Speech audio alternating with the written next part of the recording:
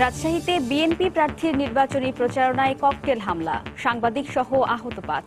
পাল্টাপাল্টি দোষারোপ বিএনপি আওয়ামী লীগের, প্রচারণায় সরগরম অন্য ২ সিটি। রাষ্ট্র পরিচালনায় মুক্তিযোদ্ধাদের ভূমিকা নিশ্চিত করতে কোটা রাখা হয়েছে বললেন প্রধানমন্ত্রী।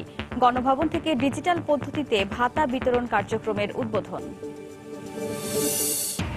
টাঙ্গাইলে অপহৃত কিশোরীকে উদ্ধার করে ফেরার সময় পুলিশের গাড়ির সিলিন্ডার বিস্ফোরণ, ২ স্বজন সহ কিশোরী নিহত, ৩ পুলিশ সহ আহত ৪।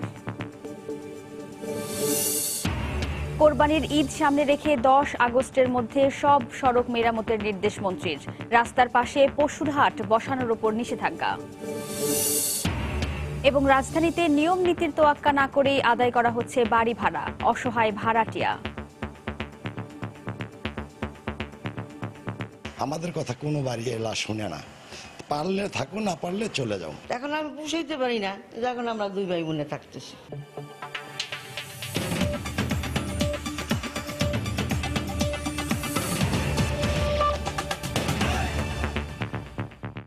সময় সংবাদের সঙ্গে আছি আমি ওয়াহিদা স্বপ্না।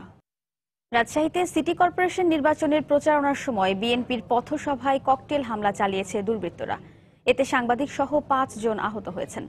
হামলার ঘটনায় পরস্পরকে দুষছেন আওয়ামী লীগ ও বিএনপি নেতারা। এদিকে নির্বাচনী প্রচারণায় সরগরম সিলেট ও বরিশাল নগরী। দলীয় প্রার্থীদের পক্ষে গণসংযোগ চালিয়েছেন কেন্দ্রীয় নেতারাও। মঙ্গলবার সকালে রাজশাহীর বটতলা এলাকায় বিএনপির মেয়র প্রার্থী মোসাদ্দেক হোসেন বুলবুলের নির্বাচনী পথসভায় কয়েকটি হাত বোমার বিস্ফোরণ ঘটায় দুর্বৃত্তরা। পরে দ্রুত মোটরসাইকেলে করে পালিয়ে যায় তারা। হামলার সময় ঘটনাস্থলে ছিলেন বিএনপির কেন্দ্রীয় সাংগঠনিক সম্পাদক রুহুল কুদ্দুস তালুকদার দুলু সহ মহানগরের নেতাকর্মীরা। পরপর 3টা বোম ফুটলো, ফুটে দেখছি যে 2-3টা মোটরসাইকেল দৌড়ে এদিক চলে গেল। এই ঘটনায় পাল্টাপাল্টি অভিযোগ করেন বিএনপি ও আওয়ামী লীগের নেতারা। সরকারি দল তারা এইভাবেই সন্ত্রাস করে, তারা একটি বিশেষ বাহিনী এবং পুলিশ সদস্যদের মাঝখানে একটি বিশেষ এলাকার কতিপয় অতি উচ্চাভিলাষী কর্মকর্তার সাহসে তারা এগুলো কাজ করতেছে। রুহুল কুদ্দুস তালুকদার দুলু, যিনি গতকালকে সন্ধ্যা 7:30 থেকে 8টা পর্যন্ত পর্যটন হোটেল থেকে লন্ডনে কথা বলেছেন, আমার কাছে এখন মনে হয় ওইখান থেকে বোধহয় নির্দেশনা এসেছে এই নির্বাচনকে প্রশ্নবিদ্ধ করার জন্য এবং আমাদের ঘাড়ে দোষ চাপিয়ে দেওয়ার জন্য একটা ঘটনা ঘটাতে হবে। এবং তারই অংশ হিসাবে আজকে শান্তিপূর্ণ পরিবেশে আচমকাই 2-3টি ককটেল বিস্ফোরিত হয়। সকালে সিলেট নগরীর আম্বরখানা সহ আশপাশের এলাকায় নির্বাচনী প্রচারণা চালান আওয়ামী লীগের মেয়র প্রার্থী বদরুদ্দিন আহমদ কামরান। দলীয় নেতাকর্মীদের নিয়ে ভোটারদের কাছে নিজের পক্ষে ভোট চান তিনি। একই সময় নগরীর ঝর্ণারপাড় এলাকায় গণসংযোগ করেন বিএনপির প্রার্থী আরিফুল হক চৌধুরী। এ সময় নির্বাচনের সুষ্ঠু পরিবেশ নিয়ে শঙ্কা প্রকাশ করেন তিনি। পুলিশের তরফ থেকে আমাদের কাছে চাওয়া হচ্ছে এজেন্টের কি তালিকা, আপনারা কি, এটা তো তাদের দায়িত্বের মধ্যে পড়ে না। আমি তাদেরকে সুস্পষ্ট ভাষায় বলে দিতে চাই এই ধরনের প্রবণতা বাদ দেওয়ার জন্য। বিএনপির মধ্যে তারা নিজেদের মধ্যে অনেক মারামারি হয়ে গেছে এই আমাদের প্রচারণা শুরু হওয়ার পর থেকেও। এগুলো নিয়ে আমরা একটা শঙ্কা প্রকাশ করছি যে তাদের এই মারামারি আমাদের এই সিলেটের সম্মানিত নাগরিকবৃন্দের কাঙ্ক্ষিত শান্তিপূর্ণ নির্বাচনে কোনো ধরনের প্রভাব পড়ে কিনা। বরিশালেও পুরোদমে চলছে সিটি কর্পোরেশন নির্বাচনের মেয়র প্রার্থীদের প্রচারণা। সকালে বাংলাবাজার এলাকায় প্রচারণা চালিয়ে ভোট প্রার্থনা করেন বিএনপির মেয়র প্রার্থী। এ সময় দলের কেন্দ্রীয় ও মহানগর নেতারা অংশ নেন। একই সময় নগরীর কাঠপট্টি এলাকায় গণসংযোগ করেন জাতীয় পার্টির মেয়র প্রার্থী। ইসমাত জাহান, সময় সংবাদ। এদিকে বিএনপি প্রার্থীর পথসভায় ককটেল হামলার ঘটনা আইনশৃঙ্খলা রক্ষা বাহিনী খতিয়ে দেখছে বলে জানিয়েছেন নির্বাচন কমিশনার অবসরপ্রাপ্ত ব্রিগেডিয়ার জেনারেল শাহাদাত হোসেন চৌধুরী। দুপুরে রাজশাহী সিটি নির্বাচন নিয়ে সমন্বয় কমিটির সভা শেষে সাংবাদিকদের প্রশ্নের জবাবে তিনি একথা বলেন। নির্বাচনী পরিবেশ সুষ্ঠু রাখতে প্রার্থী ও তাদের সমর্থকদের সহযোগিতাও চান নির্বাচন কমিশনার। সামগ্রিকভাবে যে রাজশাহীর আইনশৃঙ্খলা পরিস্থিতি এখনো পর্যন্ত অত্যন্ত স্বাভাবিক আছে, তবে আজকে হয়তো একটা ঘটনা ঘটেছে, সে ব্যাপারে আইনশৃঙ্খলা বাহিনী এবং গোয়েন্দা সংস্থার লোকজন তারা তাদের কাজ তারা করে যাচ্ছে। বাট ঝুঁকিপূর্ণ কোনো ঘটনা যেন না ঘটাতে পারে, নির্বাচনকে যেন কেউ প্রশ্নবিদ্ধ করতে না পারে, সে ব্যাপারে আইনশৃঙ্খলা বাহিনী তারা অত্যন্ত সজাগ থাকবে। প্রতিদ্বন্দ্বী প্রার্থী যারা আছেন ওনারাও যেন আমাদেরকে সহযোগিতা করেন। আমাদের সকলের সহযোগিতা আমাদের প্রয়োজন। নির্বাচনী খবর জানাতে এই মুহূর্তে রাজশাহীতে আছেন রিপোর্টার সাইফুর রহমান রকি, সিলেটে আছেন আব্দুল আহাদ ও বরিশালে আছেন ফিরদাউস সোহাগ। প্রথমেই যাচ্ছি রাজশাহীতে রকির কাছে। রকি, স্বপ্না, আপনি যেমনটি বলছিলেন যে আজ সকালে বিএনপি প্রার্থী মোসাদ্দেক হোসেন বুলবুল তিনি প্রচারণা করেন 15 নম্বর ওয়ার্ডে। সেখানে একই সময়ে নগরের সাগরপাড়া এলাকায় বটতলায় বেশ কয়েকজন কেন্দ্রীয় নেতা তার পক্ষে প্রচারণা চালায়। এ সময় হঠাৎ করেই 3 জন মোটরসাইকেল আরোহী এসে তাদের উপর বেশ কয়েকটি ককটেল নিক্ষেপ করে এবং তারপর তারা সেখান থেকে পালিয়ে যায়। এই ককটেল নিক্ষেপের পরপরই বিএনপির 3 জন নেতাকর্মী আহত হন এবং একজন সাংবাদিক এবং একজন সাধারণ পথচারী সেখানে আহত হন। সব মিলে আসলে এর পরপরই কিন্তু উত্তপ্ত হয়ে ওঠে এই রাজনীতি।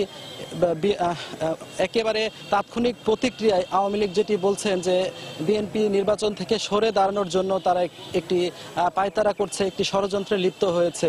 তবে এমন অভিযোগ নাকচ করে দিয়ে উল্টো দায় চাপিয়েছেন আওয়ামী লীগের উপর বিএনপি প্রার্থীর পক্ষ থেকে। তো আসলে এভাবেই সরগরম হয়ে উঠেছে এখন নির্বাচনের এই যত দিন যাচ্ছে ততই সরগরম হয়ে উঠছে, পাশাপাশি প্রচারণাও চলছে। এসব হওয়ার পরপরই কিন্তু আমরা আবার দেখেছি 2 মেয়র প্রার্থী তারা প্রচারণায় নেমেছেন এবং সাধারণ মানুষের কাছে যাচ্ছেন, দাঁড়ে দাঁড়ে ভোট প্রার্থনা করছেন, নানা প্রতিশ্রুতি দিচ্ছেন। বিশেষ করে রাজশাহী নগরের 30টি ওয়ার্ডের মধ্যে যেগুলো পিছিয়ে পড়া ওয়ার্ড রয়েছে সেগুলো যেন উন্নতির শিখরে নিয়ে আসা যায়, সেই প্রতিশ্রুতিগুলো তাদের পক্ষ থেকে বারবার দেওয়া হচ্ছে। পাশাপাশি কর্মসংস্থান, বেকারদের কাজের সুযোগ সৃষ্টি, এ ধরনের প্রতিশ্রুতি দিয়েও ভোটারদেরকে আকৃষ্ট করার চেষ্টা করছে বিএনপি এবং আওয়ামী লীগ মেয়র প্রার্থী। সব মিলে এখন জমজমাট হয়ে উঠেছে প্রচারণা, ব্যানার পোস্টারে ছেয়ে গেছে পুরো নগরী, মাইকিং করে একে অপর ভোট চাওয়া হচ্ছে। তবে নির্বাচন কমিশনার আজকে বলেছেন যে ঘটনাটি ঘটেছে সেটি সাধারণ ভোটারদের মনে যেন ভীতি সৃষ্টি না করতে পারে, সেই জন্য আইন শৃঙ্খলা পরিস্থিতি তারা স্বাভাবিক রাখার চেষ্টা করবে ভোটের শেষ দিন পর্যন্ত। এই ছিল এখন পর্যন্ত আমার কাছে নির্বাচনের প্রচারণার খবর। এখন আমরা চলে যাচ্ছি সিলেটে, সেখানে আছেন আমাদের সহকর্মী আহাদ, তিনি জানাবেন সেখানকার প্রচারণার খবর। রকি, সিলেটেও প্রচারণায় ব্যস্ত সময় পার করছেন এখানকার মেয়র এবং কাউন্সিলর প্রার্থীরা। আমাদেরকে জানানো হয়েছে আরিফুল হকের পক্ষ থেকে তিনি এখন নগরীর জল্লারপাড় এলাকায় তিনি তার দলীয় নেতাকর্মীদের নিয়ে তিনি প্রচারণা চালাচ্ছেন। অন্যদিকে আওয়ামী লীগের প্রার্থী বদরুদ্দিন আহমদ কামরান তার নিজ এলাকায় সেখানে তিনি গণসংযোগে তিনি ব্যস্ত রয়েছেন এবং তারা প্রত্যেকেই নিজ নিজ অবস্থান থেকে তারা মানুষকে তারা আশ্বস্ত করছেন এবার যদি তাদের 2 জনের মধ্যে কেউ নির্বাচিত হন তবে আরিফুল হক বলতে যাচ্ছেন তার যে অসমাপ্ত যে কাজগুলো সেই অসমাপ্ত কাজ এবার সমাপ্ত করবেন এবার যদি তিনি মেয়র নির্বাচিত হন। অন্যদিকে বদরুদ্দিন আহমদ কামরান বলছেন তিনি যেহেতু এর আগে আরো 2 বার মেয়র ছিলেন এবং তখন তিনি একটি মাস্টার প্ল্যান করেছিলেন এই শহরের জন্য, যেটি আরিফুল হকের সময় এটি অনেকটা বন্ধ হয়ে গিয়েছিল। তার ভাষায় তিনি যদি আবার মেয়র হন তবে তার সেই মাস্টার প্ল্যান অনুযায়ী এই নগরীর সৌন্দর্য বর্ধনে কাজ করবেন, এমনটি বলছেন বদরুদ্দিন আহমদ কামরান। আপনারা জানেন যে 2002 সালে এই সিলেট সিটি কর্পোরেশন গঠিত হয় এবং এর আগে 1878 সালে সিলেট পৌরসভা গঠিত হয়। এত পুরনো একটি নগর এই সিলেট, কিন্তু এখনো পর্যন্ত নাগরিক যে সুবিধা বলতে যেটা বোঝায় সেই সুবিধা এখনো পর্যন্ত এই নগরীবাসী পায়নি। এখনো সামান্য বৃষ্টিতে জলমগ্ন হয়ে পড়ে এই নগরীর বেশিরভাগ এলাকা। এখনো বেশিরভাগ এলাকায় বিশুদ্ধ পানির সংকট, অনেক জায়গায় এখনো যে রাস্তাগুলো এত ছোট যে সিলেটকে বলা হয় ভূমিকম্প ঝুঁকিপূর্ণ এলাকা, কিন্তু শঙ্কা প্রকাশ করা হচ্ছে যদি কখনো সিলেটে ভূমিকম্প হয় তবে এই রাস্তাঘাটের কারণে, ছোট রাস্তার কারণে হয়তো উদ্ধার তৎপরতা চালাতে অনেকটাই বেগ পোহাতে হবে এখানকার যে ফায়ার সার্ভিস বলেন কিংবা যখন ইমার্জেন্সি মুহূর্তে উদ্ধার তৎপরতা চালানো কষ্টকর হবে। তো নগরবাসী বলছেন এবার যিনি মেয়র হবেন তিনি যাতে নগরীর রাস্তাগুলো বড় করেন, যাতে কোনো দুর্যোগপূর্ণ মুহূর্তে তাদেরকে উদ্ধার করা যায়। কারণ আপনারা জানেন যে সিলেট হচ্ছে ভূমিকম্পের ঝুঁকিপূর্ণ এলাকা। বিশেষজ্ঞরা বলেন এখানে যে কোনো সময় একটি বড় ধরনের ভূমিকম্প হতে পারে এবং এটি আশঙ্কা করা হচ্ছে অনেক আগ ধরেই যে 100 বছর পর পর এখানে ভূমিকম্প হয়। এই বিষয়গুলো নগরবাসীর সামনে নিয়ে আসছেন এবং মেয়র প্রার্থীরা প্রতিশ্রুতি দিচ্ছেন তারা যদি মেয়র নির্বাচিত হন এবার তাহলে তারা তাদের কাঙ্ক্ষিত এবার উন্নয়ন করবেন।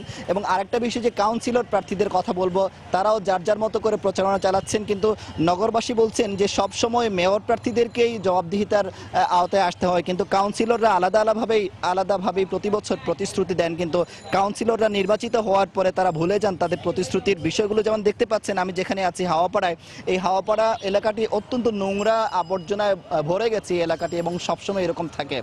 যদি কাউন্সিলর প্রার্থীরা যদি চান তবে এই এলাকাগুলোকে পরিষ্কার করতে পারেন। এবং আপনারা জানেন যে প্রত্যেক কাউন্সিলরকে সিটি কর্পোরেশন থেকে 4 জন করে এই পরিচ্ছন্নতা কর্মী দেয়া হয়েছে, তারপরেও তারা কি করেন সেগুলোও জানেন না এই নগরবাসী, এবং তারা আসলেই কি পরিচ্ছন্নতার কাজে নিয়োজিত নাকি এমনিতেই তাদের বেতন দেওয়া হয়, সেই বিষয়গুলো নিয়ে তারা প্রশ্ন তুলছেন। এই ছিল আমার কাছে সিটি কর্পোরেশনের নির্বাচনের সবশেষ খবর। আমরা এখন যাব বরিশালে আমাদের সহকর্মী ফেরদৌস সোহাগের কাছে। ধন্যবাদ আহাদ। বরিশালে কিন্তু নির্বাচনী প্রচারণা হচ্ছে অত্যন্ত সুশৃঙ্খলভাবে, শান্তিপূর্ণ নির্বাচনী প্রচারণা আমরা দেখতে পাচ্ছি। সকাল থেকে গভীর রাত অবধি কিন্তু চলে এই প্রচারণা। প্রতিটি প্রচারণাই কিন্তু এখন পর্যন্ত সুন্দর এবং সুষ্ঠু রয়েছে। আমরা সকালে বরিশালে সকাল 10:30টার দিকে বরিশালের বাংলা বাজার এলাকা থেকে নির্বাচনী প্রচারণা শুরু করেছেন বিএনপি প্রার্থী অ্যাডভোকেট মজিবুর রহমান সরোয়ার। আর জাতীয় পার্টির 11:30টার দিকে নগরীর কাঠপট্টি এলাকা থেকে নির্বাচনী প্রচারণা শুরু করেছেন। আর বিকেল 4টায় নির্বাচনী প্রচারণা নেমেছেন আওয়ামী লীগের প্রার্থী শ্রেণিয়াবাদ সাদিক আব্দুল্লাহ। আমরা তার ব্যক্তিগত কর্মকর্তার সাথে কথা বলে যেটা জানতে পেরেছি, এই মুহূর্তে তিনি রয়েছেন নির্বাচনী প্রচারণায়, এবং সেটি হচ্ছে নগরীর সিএনবি রোডে সেন্ট বাংলাদেশ নামে একটা এনজিও কাছাকাছি এলাকায়। সেই জায়গাটিতে তিনি এনজিওর কর্মকর্তা এবং বরিশালের এনজিওর সাথে যারা জড়িত রয়েছেন তাদের সাথে মতবিনিময় করছেন। সেখানে তিনি গোলাপ ফুল দিয়ে শুভেচ্ছা জানিয়েছেন, এমনটি আমরা জানতে পেরেছি।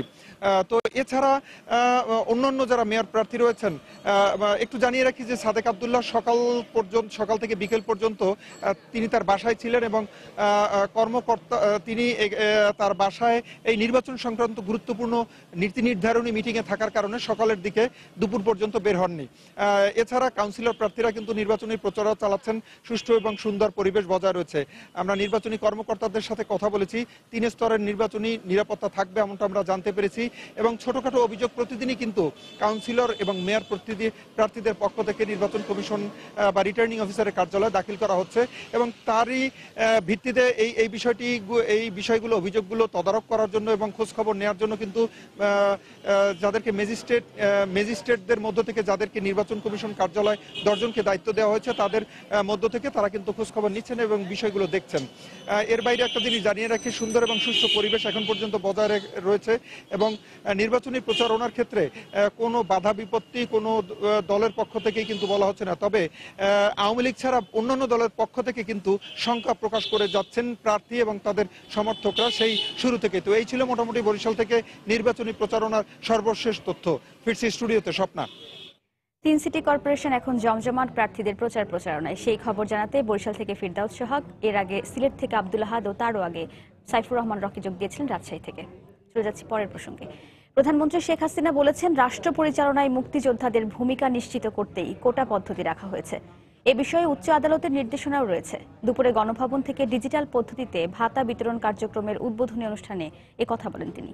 এর আগে ভিডিও কনফারেন্সের মাধ্যমে সামাজিক নিরাপত্তা কর্মসূচির আওতায় সুবিধাভোগীদের ডিজিটাল পদ্ধতিতে ভাতা প্রদান কার্যক্রম উদ্বোধন করেন প্রধানমন্ত্রী। মহান মুক্তিযুদ্ধে যাদের অসামান্য ত্যাগ তিতিক্ষা আর জীবন বাজি রাখা অকুতভয় সাহসিকতায় প্রতিষ্ঠা পেয়েছে স্বাধীন সার্বভৌম সোনার বাংলা, বীর সেই যোদ্ধাদের ঋণ কোনোদিনই শোধ হবার নয়। তবুও তাদের জীবনধারণ সহজীকরণে নানামুখী ভাতা দেওয়ার উদ্যোগ নেওয়া হয় রাষ্ট্রের পক্ষ থেকে। মঙ্গলবার গণভবন থেকে ভিডিও কনফারেন্স করে মুক্তিযোদ্ধাদের জন্য ইলেকট্রনিক পদ্ধতিতে বা গভর্নমেন্ট টু পার্সন অর্থাৎ খুদে বার্তার মাধ্যমে সম্মানী ভাতা দেওয়ার পদ্ধতি উদ্বোধন করেন প্রধানমন্ত্রী শেখ হাসিনা।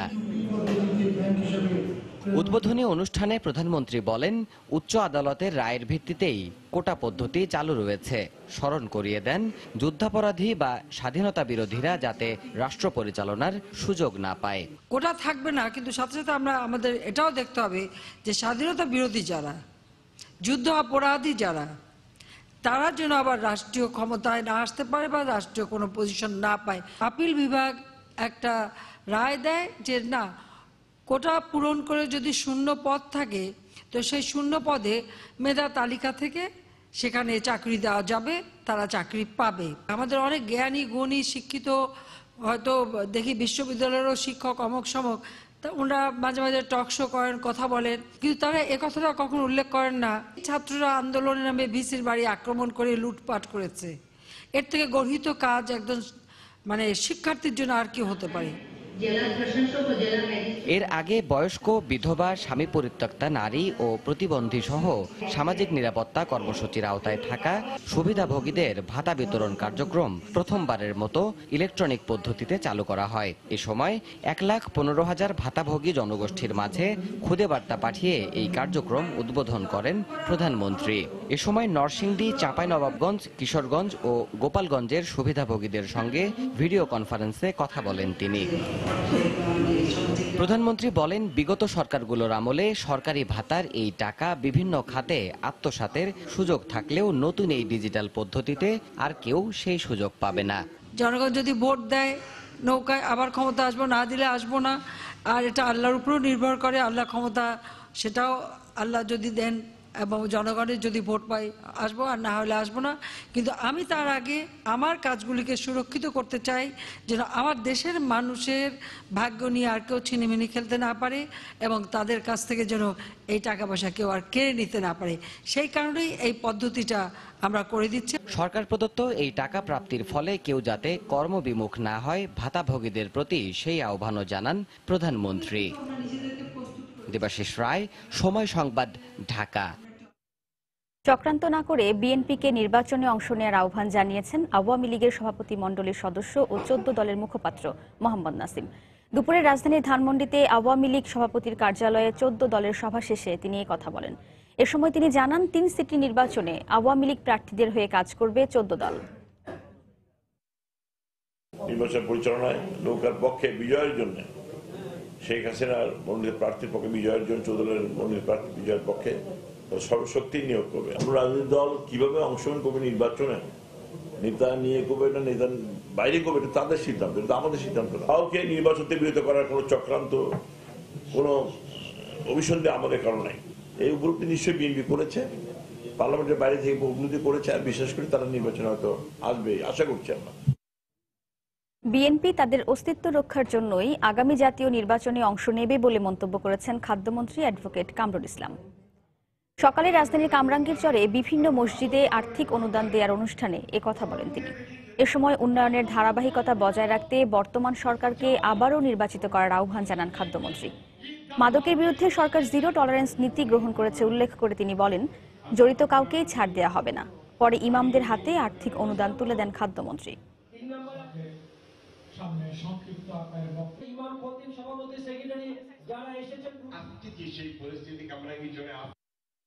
এই সরকার কোনো সময় ইসলাম বিরোধী, শরিয়া বিরোধী, সুন্নাহ বিরোধী কোনো আইন এই পর্যন্ত পাশ করে নাই, করবেও না, ভবিষ্যতেও করবে না। ইসলামিক আরবি বিশ্ববিদ্যালয়ের জন্য দীর্ঘদিন যাবত আপনারা আন্দোলন করেছেন, কিন্তু কোনো সরকার সেটা বাস্তবায়িত করে নাই। আমাদের মাননীয় প্রধানমন্ত্রী জননেত্রী শেখ হাসিনা সেটা বাস্তবায়িত করতে যাচ্ছেন। আমরা চাই সবার অংশগ্রহণমূলক একটা সুন্দর নির্বাচনকালীন সরকারি নেতৃত্ব দেবেন মাননীয় প্রধানমন্ত্রী জননেত্রী শেখ হাসিনা, এটা সংবিধানের কথা। আমরা বিশ্বাস করি বিএনপি নির্বাচনে আসবে, না আসলে তাদের অস্তিত্ব সংকট সৃষ্টি হবে। ভালো কাজ যদি করি আবার আপনারা নৌকার পক্ষে ভোট দেবেন এবং ইনশাআল্লাহ বাংলাদেশের যে উন্নয়নের যে ধারাবাহিকতা, গণতন্ত্রের যে ধারাবাহিকতা, ইনশাআল্লাহ তা রক্ষা হবে। আপনাদের বন্ধু হিসেবে, আপনাদের সন্তান হিসেবে, আপনাদের ভাই হিসেবে আমি আপনাদের খেদমত করার সুযোগ চাই। অন্যদিকে বর্তমান সরকারের অধীনে একাদশ জাতীয় সংসদ নির্বাচন সুষ্ঠু হওয়া সম্ভব নয় বলে মন্তব্য করেছেন বিএনপির স্থায়ী কমিটির সদস্য ডক্টর খন্দকার মোশাররফ হোসেন। সকালে জাতীয় প্রেস ক্লাবে এক আলোচনা সভায় তিনি এ মন্তব্য করেন। এ সময় তিনি অভিযোগ করে বলেন, সরকারের গাফিলতিতেই বাংলাদেশ ব্যাংকের স্বর্ণ লুটপাটের ঘটনা ঘটেছে। বাংলাদেশ ব্যাংকের বোল্টে এই ধরনের ঘটনা, এটা অত্যন্ত ন্যক্কারজনক। এগুলো কিসের আলামত? এগুলো হচ্ছে স্বৈরাচারী সরকারের আলামত। এর তীব্র নিন্দা জানাচ্ছি এবং বাংলাদেশ ব্যাংক কি ব্যবস্থা নিচ্ছে তা আমরা দেখার জন্য অপেক্ষা করছি। নিরাপদ মানুষের জীবনও নেই, আজকে ব্যাংকগুলোতে নিরাপত্তা নেই। বর্তমান সরকারের প্রধানমন্ত্রী তার অধীনে নির্বাচন সুষ্ঠু, নিরপেক্ষ, গ্রহণযোগ্য হয় না, অংশগ্রহণমূলক হয় না, এইটা 2014-এর 5 জানুয়ারিতে প্রমাণিত। বিএনপি চেয়ারপারসন বেগম খালেদা জিয়া গুরুতর অসুস্থ নন, কারাগারে থাকায় নতুন করে কোনো রোগেও আক্রান্ত হননি বলে জানিয়েছেন স্বরাষ্ট্রমন্ত্রী আসাদুজ্জামান খান কামাল। সকালে ঢাকা রিপোর্টার্স ইউনিটিতে ডিআরইউতে মিট দ্য রিপোর্টার্স অনুষ্ঠানে সাংবাদিকদের প্রশ্নের উত্তরে তিনি এ মন্তব্য করেন। বেগম জিয়ার ব্যক্তিগত চিকিৎসক সহ কারা চিকিৎসকরাও নিয়মিত তার খোঁজখবর রাখছেন বলেও জানান মন্ত্রী। উনি কঠিন অবস্থায় আছেন, অসুস্থ, এই কথাটি সঠিক নয়। প্রতিদিনই তাকে আমাদের কারাগারের যে ডাক্তার তিনি তার খোঁজ খবর নিয়ে আসেন। আমাদের মাননীয় প্রধানমন্ত্রীও কোনো প্রয়োজন হলে সিএমএইচে চলে যান, সেখানেও তিনি যাওয়ার জন্য অস্বীকৃতি জ্ঞাপন করেছেন। আমাদের আইজি প্রিজন যখনই জানাবে তার চিকিৎসার দরকার, সেই ব্যবস্থা তিনিই করবেন। রাজনীতি থেকে বেগম জিয়াকে দূরে সরিয়ে রাখতেই তার চিকিৎসা নিয়ে ছিনিমিনি খেলছে সরকার। স্বরাষ্ট্রমন্ত্রীর বক্তব্যে তা প্রমাণিত হয়েছে বলে মন্তব্য করেছেন বিএনপির সিনিয়র যুগ্ম মহাসচিব রুহুল কবির রিজভী। বিকেলে নয়াপল্টনে দলের কেন্দ্রীয় কার্যালয়ে সংবাদ সম্মেলনে কথা বলেন তিনি। রাজনীতি থেকে বেগম জিয়াকে চিরতরে সরিয়ে দেওয়ার জন্যই তার জীবনকে নিয়ে ছিনিমিনি খেলছে এই সরকার, তার যথাযথ চিকিৎসার ব্যবস্থা না করে। স্বরাষ্ট্রমন্ত্রীর বক্তব্যের মধ্যে প্রমাণ হলো যে তাকে নির্যাতন করার জন্যই কারাবন্দী করা হয়েছে। বেগম খালেদা জিয়ার সুচিকিৎসা এবং নিঃশর্ত মুক্তিসহ সারা দেশের রাজবন্দীদের মুক্তির দাবিতে এই সমাবেশ অনুষ্ঠিত হবে। সময় সংবাদে আরো থাকছে। ৭১-এ মানবতা বিরোধী অপরাধ মামলায় মৌলভীবাজারের 4 জনের ফাঁসির আদেশ, দণ্ডিতদের 3 জনই পলাতক।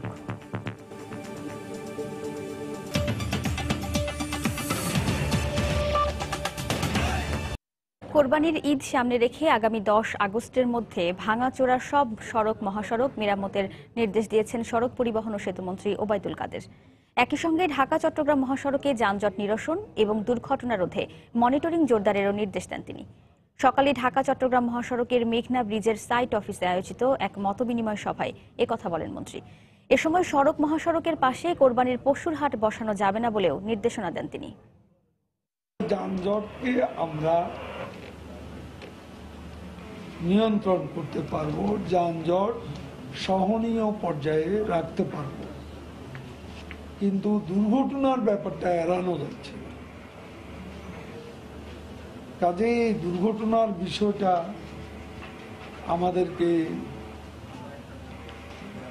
সিরিয়াসলি ভাবতে হবে। বেপরোয়া গতিতে গাড়ি চালানো, এ ব্যাপারে মালিক শ্রমিক আপনাদের একটু কাউন্সিলিং করতে হবে।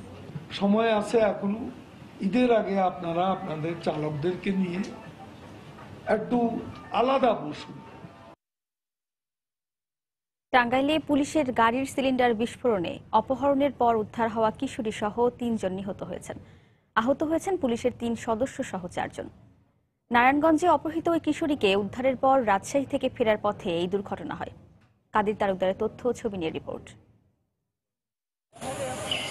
নারায়ণগঞ্জের সোনারগাঁ থেকে অপহৃত জান্নাতুল ফেরদৌস বন্যাকে উদ্ধারে সোমবার রাতে রাজশাহীর বাগমারায় অভিযান চালানো হয়। সেখানকার একটি বাড়ি থেকে বন্যাকে উদ্ধারের পর একটি মাইক্রোবাসে করে নারায়ণগঞ্জে ফিরছিলেন তারা। এ সময় তাদের সঙ্গে বন্যার মামা সিরাজুল ইসলাম এবং খালাতো ভাই ফারুকও ছিলেন। মাইক্রোবাসটি টাঙ্গাইল পৌর এলাকার কুমুদিনী কলেজ গেট এলাকায় পৌঁছালে হঠাৎ গ্যাস সিলিন্ডার বিস্ফোরিত হয়। এতে ঘটনাস্থলেই বন্যা ও ফারুকের মৃত্যু হয়। আহতদের উদ্ধার করে টাঙ্গাইল জেনারেল হাসপাতালে নেয়ার পর সিরাজুলকে মৃত ঘোষণা করেন চিকিৎসক। মেয়েটার চিনার জন্য মেয়ের খালাতো ভাই এবং আমার চাচারে নিয়ে গেছে, তো নিয়ে উদ্ধার করার পরে নিয়ে আসার পরে আসতে গিয়ে এই দুর্ঘটনা। হঠাৎ করে কিছু বুঝতেই পারলাম না, মানে আমাদের গাড়ির হাইস গাড়িটার গ্যাস সিলিন্ডারটা ব্লাস্ট হয়ে যায়। দেখি যে গ্লাস ভেঙে গেছে, লক হয়ে গেছে গাড়ি। পরে আমি জানালা দিয়ে বের হই। আমরা খবর হওয়ার সাথে সাথে আমাদের টিম নিয়ে যা উদ্ধার করি, তাদের 4 জনকে হাসপাতালে পাঠাই। পরে দেখি 2 জন রাস্তায় পড়ে আছে, তাদেরকে আমরা হাসপাতালে মৃত অবস্থায় পৌঁছে দিই। হাসপাতালে নেওয়ার পরে আরেকজন মারা যায়। বিস্ফোরণে মাইক্রোবাস চালক আক্তার হোসেন ছাড়া আহত অপর 3 জন হলেন সোনারগাঁ থানার এসআই তানভীর আহমেদ, এএসআই হাবিব ও কনস্টেবল আজাহার। তারা প্রাথমিক চিকিৎসা শেষে ভর্তি হয়। ভর্তি হলে তারা কিছুটা ভালো বোধ করলে তাদের নিজস্ব পছন্দের কারণেই তাদের ঢাকা মেডিকেল কলেজে রেফার করা হয়েছে। গত 15 জুন নারায়ণগঞ্জের সোনারগাঁ উপজেলার ভাটিবন্দর এলাকা থেকে জান্নাতুল ফেরদৌস বন্যাকে অপহরণ করে রাজশাহী নিয়ে যায় রকিবুল ইসলাম। তবে অভিযুক্ত পলাতক রয়েছে।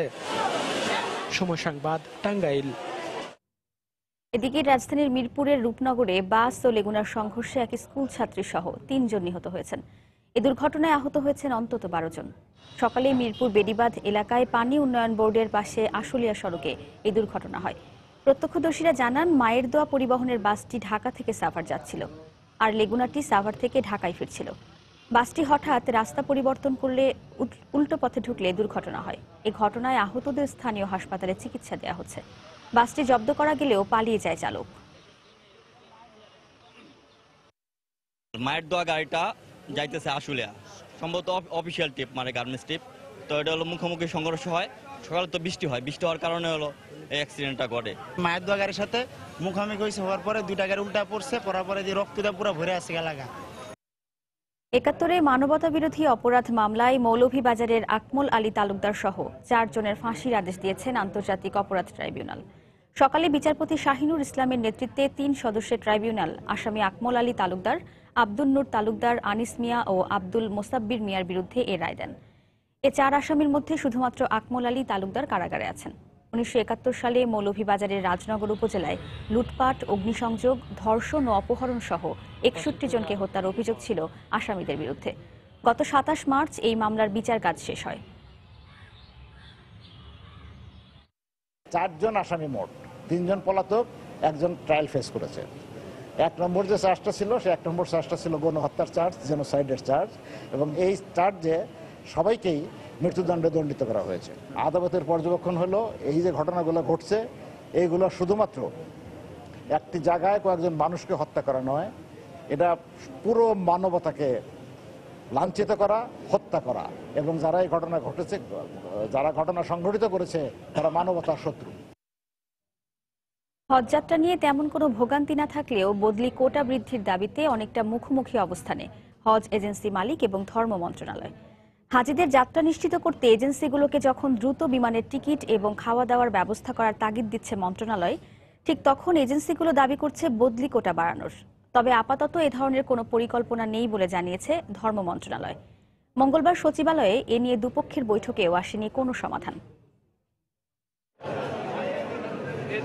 1,27,000 মানুষের হজ যাত্রা নির্বিঘ্ন করতে সরকার নেয়া নানা উদ্যোগে এখন পর্যন্ত সন্তুষ্ট হজ যাত্রীরা।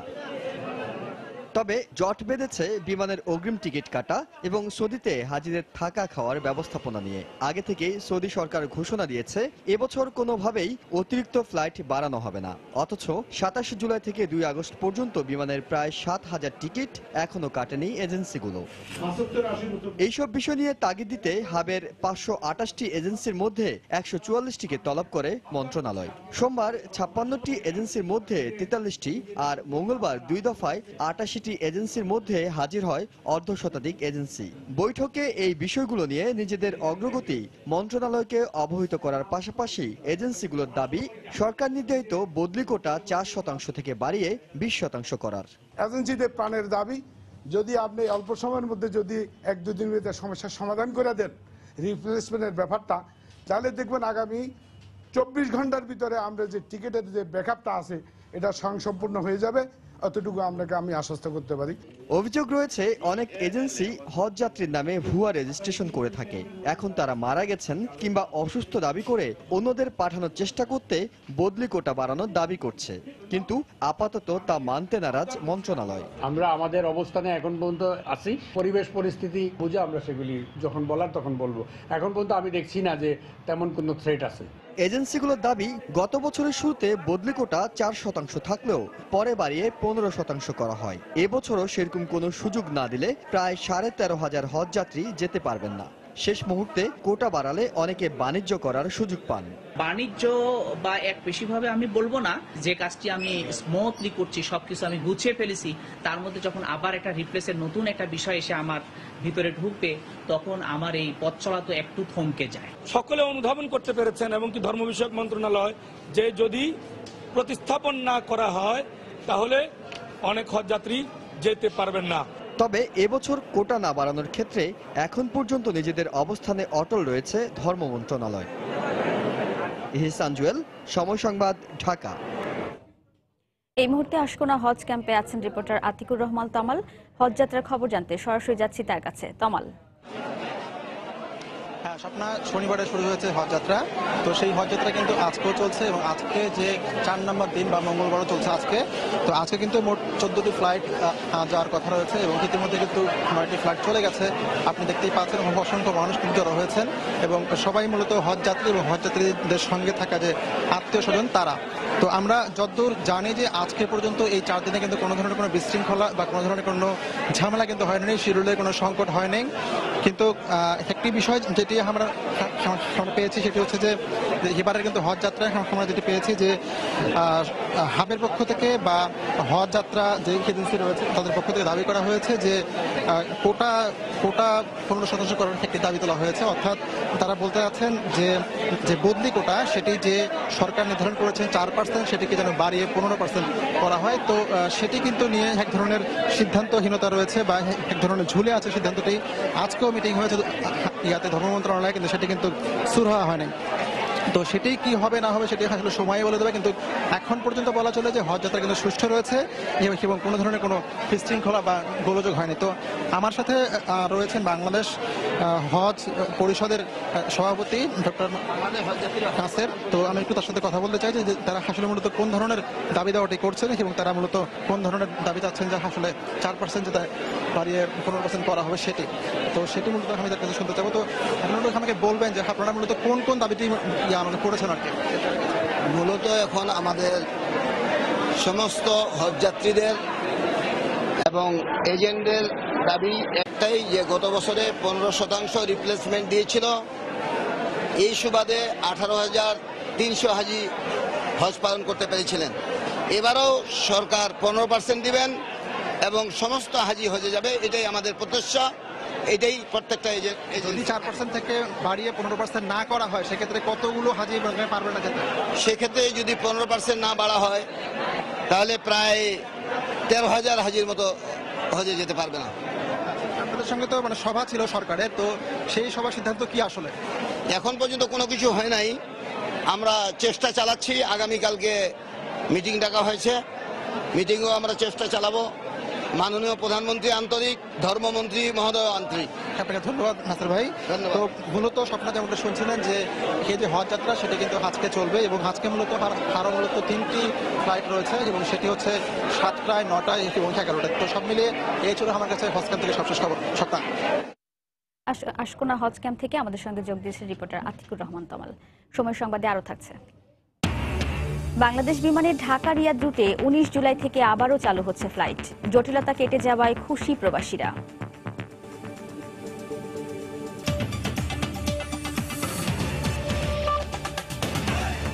বাড়ি ভাড়া রাজধানীতে বসবাসকারী ভাড়াটিয়াদের জন্য যেন আর্থিক এবং মানসিক অত্যাচারের আরেক নাম। কোনোভাবেই বন্ধ করা যাচ্ছে না বাড়িওয়ালাদের দৌরাত্ম্য। ইচ্ছে মতো ভাড়া আদায়, যখন তখন ভাড়া বাড়িয়ে দেয়া সহ বাসা ছাড়ার হুমকি, সব মিলিয়ে দুর্বিষহ হয়ে উঠছে ভাড়াটিয়াদের জীবন। আইনজীবীরা বলছেন, আদালতের নির্দেশনার পরেও দীর্ঘদিনেও বাড়ি ভাড়া নিয়ন্ত্রণ কমিশন গঠন না হওয়ায় সুরাহা হচ্ছে না ভাড়াটিয়া বাড়িওয়ালা বিরোধের। বেলায়েত হোসেনের রিপোর্ট। ড্রয়িং ডাইনিং একসঙ্গেই, পুরো বাসায় মোটে একটি মাত্র বেডরুম, তার উপরে স্যাঁতস্যাঁতে পুরনো দেয়াল। কিন্তু ভাড়া শুনলে যে কারোর চোখই কপালে উঠবে। মাস শেষে যখন বাড়িওয়ালাকে গুনে গুনে দিতে হয় 16,000 টাকা, তখন অসহায় ভাড়াটিয়ার একমাত্র উপায় যেন সাবলেট। এখন আমি পুষাইতে পারি না, যখন আমরা দুই ভাই বোনে থাকতেছি। বাড়ি ভাড়া নিয়ে যেসব অভিযোগ রয়েছে, রাজধানীর আগারগাঁওয়ের কয়েকটি মহল্লা ঘুরে দেখা গেল তার বাস্তব উদাহরণ। 700 স্কোয়ার ফিটের বাসা ভাড়া মনে করেন এখন 15,000, 15,500 14,000-এর নিচে বাসা ভাড়া নেই। আমাদের কথা কোনো বাড়ি এলা শুনে না, পারলে থাকুন, না পারলে চলে যাও। গুলশান, বাড়িধারা, ধানমন্ডি কিংবা লালমাটিয়া, ন্যূনতম 50,000 থেকে 1 লাখ টাকা মাসিক আয় না হলে এসব এলাকায় থাকা এখন অনেকটা স্বপ্নের মতো। কাঁঠাল বাগানও পিছিয়ে নেই কোনো অংশে। রাজধানী ঢাকায় বাড়ি ভাড়ার নামে ভাড়াটিয়াদের উপর এক ধরনের যে নির্যাতন চলছে তার চিত্র অনেকটাই ফুটে ওঠে এই কাঁঠাল বাগান এলাকায়, যেখানে নানা বিড়ম্বনা আর অসুবিধা থাকা সত্ত্বেও মাস শেষে গুনতে হয় মোটা অঙ্কের টাকা। ভাড়াটিয়ারা বলছেন কর্মস্থল কিংবা সন্তানের স্কুল কলেজের কারণেই অনেকটা বাধ্য হয়ে সুবিধামতো এলাকায় থাকতে হচ্ছে তাদের, আর সেই সুযোগেই ইচ্ছামতো ভাড়া আদায় করে নিচ্ছেন বাড়িওয়ালারা। বৃষ্টি হওয়ার সাথে সাথে বৃষ্টি হওয়ার আগে পানি হয়ে মাজা পানি হয়ে যায়, তারপরও এই এলাকায় বাসা ভাড়া প্রচুর পরিমাণ বেশি। এত অভিযোগ যেন গায়ে মাখারই সময় নেই এই শহরের বাড়িওয়ালাদের। নিয়ম না মেনে বাড়ি ভাড়া নিচ্ছে না, এটা যারা বলে তারা ভুল বলছে।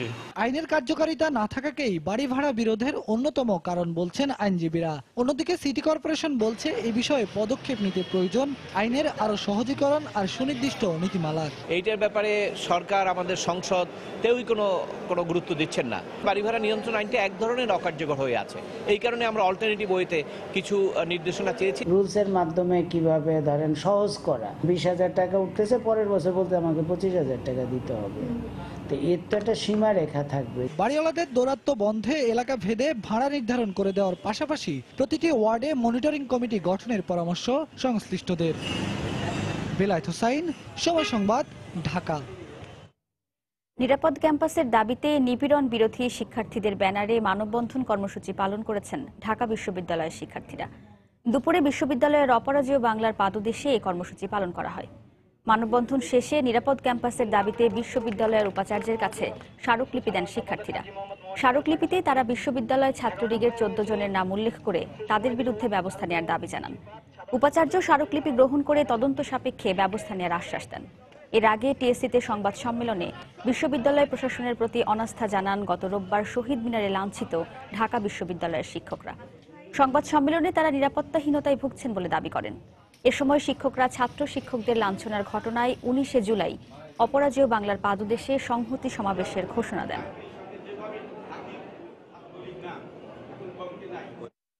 19 জুলাই 2018 তারিখ সকাল 11টায় অপরাজেয় বাংলার পাদদেশে শিক্ষকদের সংহতি সমাবেশ। 23 জুলাই 2018 তারিখে কলা ভবনের সামনে বটতলায় নিপীড়ন বিরোধী সাংস্কৃতিক অনুষ্ঠান।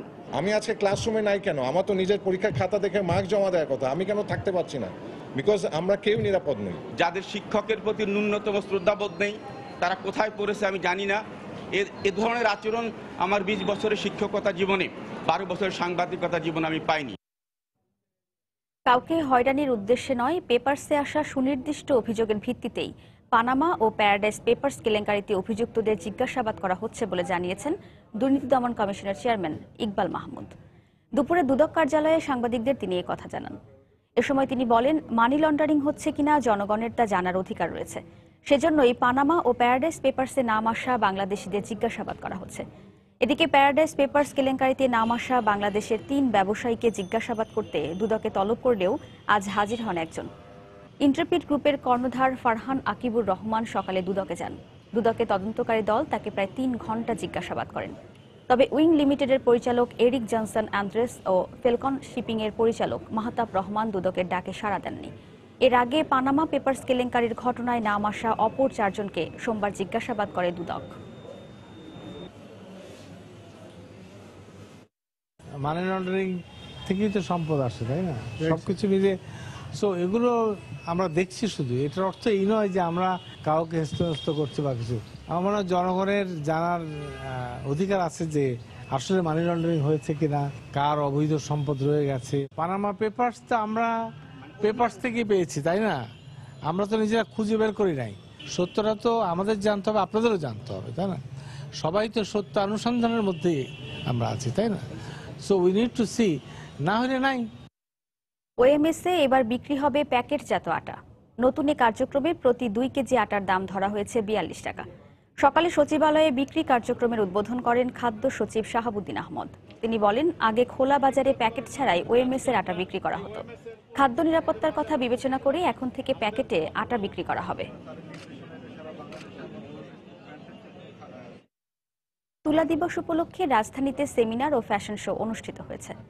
রাজধানীর একটি হোটেলে এ আয়োজন করে কটন ইউএসএ। অনুষ্ঠানে উপস্থিত ছিলেন বাংলাদেশে নিযুক্ত মার্কিন রাষ্ট্রদূত মার্শা ব্লুম বার্নিকাট। এছাড়াও দেশি বিদেশি তুলা রফতানিকারক এবং গার্মেন্ট ও স্পিনিং কারখানার কর্মকর্তারা উপস্থিত ছিলেন। যুক্তরাষ্ট্রের মানসম্মত তুলা ও সর্ববৃহৎ তুলাজাত গার্মেন্টস পণ্যের প্রস্তুতকারক ও রফতানিকারক হিসেবে বাংলাদেশের অর্জনকে স্বীকৃতি হিসেবে এবং উদযাপন করতেই 2016 সাল থেকে cotton council international cotton day পালন শুরু করে। সেমিনার শেষে ফ্যাশন শো অনুষ্ঠিত হয়। হঠাৎ করেই বন্ধ করে দেয়া ঢাকা রিয়াদ রুটের সরাসরি ফ্লাইট আবারও চালু করতে যাচ্ছে বাংলাদেশ বিমান। আগামী 19 জুলাই থেকে সপ্তাহে 3টি ফ্লাইট এই রুটে চলাচল করবে বলে জানিয়েছে কর্তৃপক্ষ। এই সিদ্ধান্তে খুশি প্রবাসীরা। বিস্তারিত সৌদি আরব প্রতিনিধি আরিফুর রহমানের রিপোর্টে। গেল সপ্তাহে হজ উপলক্ষে হঠাৎ করেই কোনো ধরনের নোটিশ না দিয়ে ঢাকা রিয়াদ রুটে ফ্লাইট বন্ধ ঘোষণা করে বাংলাদেশ বিমান। এ নিয়ে ব্যাপক সমালোচনার পর আবারও বন্ধ ফ্লাইট চালু করার ঘোষণা দিয়েছে কর্তৃপক্ষ। আগামী 19 জুলাই থেকে এই রুটে সপ্তাহে 3 দিন যাত্রীবাহী বিমান চলাচল করবে বলে জানান এই কর্মকর্তা। বাংলাদেশ সরকার, বিমান মন্ত্রণালয় এবং বিমানের প্রচেষ্টায় এবং সৌদি আরবস্থ সিভিল এভিয়েশনের সহযোগিতায় আমরা সপ্তাহে 3 দিন পুনরায় যাত্রী পরিবহনের জন্য বিমান অপারেশন শুরু করছে আগামী 19 জুলাই থেকে। বিমানের ব্যবসা সফল এই রুটে হজের কারণে ফ্লাইট বন্ধের সিদ্ধান্ত এবারই প্রথম। শুরুতে ক্ষোভ প্রকাশ করলেও নতুন করে তা চালু করার সিদ্ধান্তে খুশি প্রবাসীরা। আমরা এই মাত্র খবর পেলাম যে বিমানের টিকিট চালু করেছে, আমরা ঘরে যে ঈদ করতে পারবো। এই জন্য বাংলাদেশ বিমান কর্তৃপক্ষকে ধন্যবাদ। বিমানের টিকিট কিছুদিনের ভিতরে বন্ধ ছিল, এখন যাক বিমানের টিকিট পাওয়াতে আমরা অনেক আনন্দিত খুশি হয়েছি। খুব টেনশনে ছিলাম, এখন শুনতেছি বিমানের টিকিট আবার চালু হয়েছে, এখন আমরা খুব আনন্দিত। এদিকে বিমানের এমন সিদ্ধান্তে বিড়ম্বনা পড়লেও ট্রাভেলস ব্যবসায়ীরা মনে করছেন পুনরায় চালু হলে ভ্রমণকারী যাত্রীদের কষ্ট কিছুটা হলেও লাঘব হবে। 19 তারিখ থেকে আবার ফ্লাইট দেওয়া শুরু হবে, এটা আশান্বিত আমরা। আমাদের প্রবাসীদের অনেক, পুরাটা না হলেও 50% আমাদের আকাঙ্ক্ষা ফলপ্রসূ হবে এই বিশ্বাস আমরা রাখি। আমাদের যাত্রীদেরকে সেবা এবং টাইম টেবিল যেন ঠিক থাকে, এটাই আমাদের প্রত্যাশা। নতুন করে ফ্লাইট চালু হওয়ার খবরে অনেকে খুশি হলেও আগে যেখানে সপ্তাহে 6টি ফ্লাইটে গড়ে 5000 যাত্রী ভ্রমণ করতেন, সেখানে 3টি ফ্লাইটে শুধুমাত্র 1200 যাত্রী পরিবহনে কতটুকু সন্তুষ্ট থাকবেন রিয়াদ প্রবাসীরা, তা এখন দেখার বিষয়। আরিফুর রহমান, সময় সংবাদ, সৌদি আরব। দারিদ্র্যমুক্ত বিশ্ব গড়তে স্বল্পোন্নত ও উন্নয়নশীল দেশগুলোর ঋণের বোঝা কমানোর আহ্বান জানিয়েছে বাংলাদেশ। সোমবার জাতিসংঘের উচ্চ পর্যায়ের রাজনৈতিক ফোরামের বৈঠকে উন্নত দেশগুলোর প্রতি এই আহ্বান জানানো হয়। উন্নয়নশীল দেশের কাতারে বাংলাদেশের উত্তরণের অগ্রযাত্রার চ্যালেঞ্জগুলো বৈঠকের বিভিন্ন পর্যায়ে তুলে ধরেন অর্থমন্ত্রী আবুল মাল আব্দুল মুহিত এবং পরিকল্পনা মন্ত্রী আ.হ.ম মোস্তফা কামাল। নিউ ইয়র্ক থেকে হাসানুজ্জামান সাকির রিপোর্ট। জাতিসংঘের হাই লেভেল পলিটিক্যাল ফোরামের বৈঠকে গত সোমবার মিলেনিয়াম হোটেলে অনুষ্ঠিত হয় টেকসই উন্নয়নের লক্ষ্যে উন্নয়নশীল দেশে উত্তরণ পথ নির্বিঘ্ন করতে স্বল্পোন্নত দেশসমূহকে সহযোগিতা প্রদান শীর্ষক সাইড ইভেন্ট। এতে অর্থমন্ত্রী আবুল মাল আব্দুল মুহিত জানান, বিশ্বব্যাপী দারিদ্র্য মোচনে জাতিসংঘের লক্ষ্যমাত্রার 6 বছর আগেই বাংলাদেশ দারিদ্র্যমুক্ত হবে। এজন্য সরকার সামগ্রিক অর্থনৈতিক পরিকল্পনা গ্রহণ করেছে। এসডিজি টার্গেটের জন্য আমরা একটা ফিনান্সিং প্ল্যান করেছি, which is huge, $326 million। আর এসডিজির ব্যাপারে আরো একটা সুবিধা আছে যে এসডিজি যখন প্রিপেয়ার্ড হয়, unlike the MDG preparation, we were in a pretty good position. We had already made out a 10-year development program, and SDGs had to adopt most of our program. 17টা পয়েন্টের মধ্যে 12টা আমাদের ছিল। অনুষ্ঠানে ভুটানের অর্থমন্ত্রী, জাতিসংঘের সহকারী সেক্রেটারি জেনারেল এবং বাংলাদেশ সহ বিভিন্ন দেশের জাতিসংঘের স্থায়ী প্রতিনিধিরা বক্তব্য রাখেন। এদিকে জাতিসংঘ সদর দপ্তরে বৈঠকে বাংলাদেশের অবস্থান তুলে ধরেন পরিকল্পনা মন্ত্রী আ.হ.ম মোস্তফা কামাল। পরে তিনি সময় সংবাদকে বলেন, স্বল্পোন্নত দেশ থেকে বাংলাদেশকে স্থায়ীভাবে উন্নয়নশীল দেশে পৌঁছাতে হলে সব দেশের সহযোগিতা প্রয়োজন। এজন্য সব দেশকে ঐক্যবদ্ধভাবে এগিয়ে আসতে হবে। ঋণের পরিমাণ যখন এক্সেসিভ হয়ে যায়, এক্সেস ঋণ হলে পরে আবার রিসেশন আসতে পারে, আবার ডিপ্রেশন, আবার ডিপ্লেশন, আবার আনএমপ্লয়মেন্ট, এগুলো সৃষ্টি হতে পারে। সেই জন্য আমরা এখানে বলতে আসছি যে সবাইকে সাবধানতা অবলম্বন করতে হবে এবং ইকোনমিকে প্রপারলি এখন সামনে নিয়ে যেতে হবে। পরিকল্পনা মন্ত্রী জানান, উন্নয়নশীল দেশে উত্তরণের অগ্রযাত্রায় রোহিঙ্গা ইস্যু কোনো প্রভাব ফেলবে না, কারণ রোহিঙ্গা ইস্যুতে উন্নত বিশ্ব বাংলাদেশের পাশে আছে। 10 দিনব্যাপী হাই লেভেল পলিটিক্যাল ফোরামের বৈঠক শেষে আগামী বুধবার মন্ত্রী পর্যায়ের ঘোষণা গৃহীত হবে। এই ঘোষণা অনুযায়ী আগামীতে প্রতিটি দেশ তার নিজ দেশে টেকসই উন্নয়ন লক্ষ্যসমূহ বাস্তবায়ন করবে। হাসানুজ্জামান সাকি, সময় সংবাদ, জাতিসংঘ সদর দপ্তর, নিউ ইয়র্ক। এ পর্যায়ে শীর্ষ সংবাদ জানিয়ে দিচ্ছে আরেকবার। রাজশাহীতে বিএনপি প্রার্থীর নির্বাচনী প্রচারণায় ককটেল হামলা, সাংবাদিক সহ আহত 5, পাল্টাপাল্টি দোষারোপ বিএনপি আওয়ামী লীগের। প্রচারণায় সরগরম অন্য 2 সিটি। রাষ্ট্র পরিচালনায় মুক্তিযোদ্ধাদের ভূমিকা নিশ্চিত করতেই কোটা রাখা হয়েছে বললেন প্রধানমন্ত্রী। গণভবন থেকে ডিজিটাল পদ্ধতিতে ভাতা বিতরণ কার্যক্রমের উদ্বোধন। টাঙ্গাইলে অপহৃত কিশোরীকে উদ্ধার করে ফেরার সময় পুলিশের গাড়ির সিলিন্ডার বিস্ফোরণ, 2 স্বজন সহ কিশোরী নিহত, 3 পুলিশ সহ আহত 4। কোরবানির ঈদ সামনে রেখে 10 আগস্টের মধ্যে সব সড়ক মেরামতের নির্দেশ মন্ত্রীর। রাস্তার পাশে পশুর হাট বসানোর ওপর নিষেধাজ্ঞা।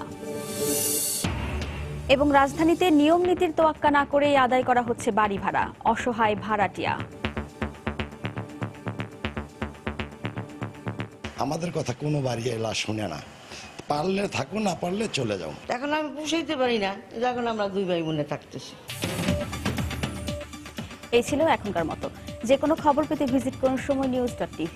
যে কোনো বাংলা লিংক ও রবি নম্বর থেকে সময় সংবাদের খবর, অনুষ্ঠান সম্পর্কে জানতে এবং যে কোনো তথ্য সময় সংবাদকে জানাতে ডায়াল করুন 16242 নম্বরে। এছাড়া এই মাত্র পাওয়া খবর আপনার মোবাইলে পেতে SMS করুন *BN লিখে পাঠিয়ে দিন 16242 নম্বরে। আর সঙ্গেই থাকুন সময়ের।